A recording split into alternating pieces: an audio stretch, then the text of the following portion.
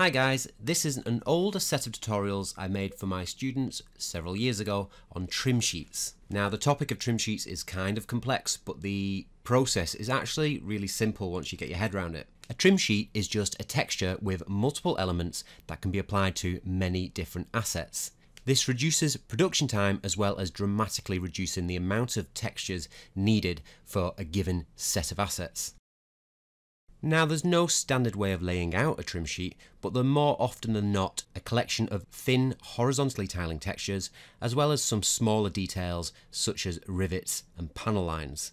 There can also be larger details such as full panel sections and anything else you think is relevant to the assets that you are making. So let's have a look at the trim sheet we'll be making in this tutorial.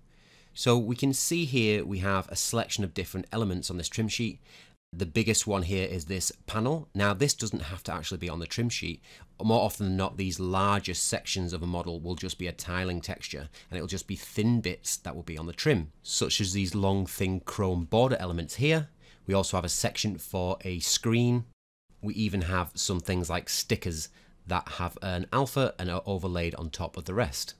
Now the true power of a trim sheet really comes into play after you have made this first asset and established the layout of your trim sheet. Once this stage is complete, you can rapidly create more assets using this very same texture and even add more details as you need them, as long as you plan properly and leave enough space for extra little details. So here you can see I've used this same texture to quickly make a modular wall section with some animated bits, and you can see exactly where these elements have been reused.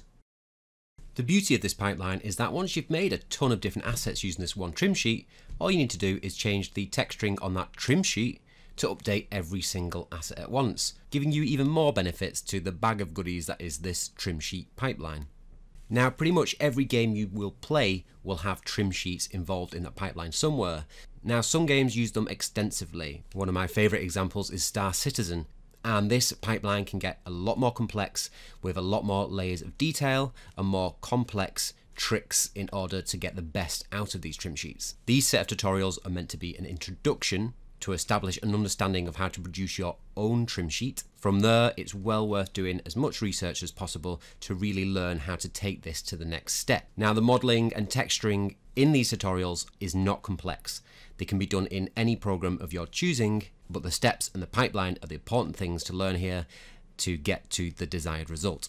So I hope you enjoyed this set of tutorials, and any comments or feedback or requests, please feel free to leave them in the comments below.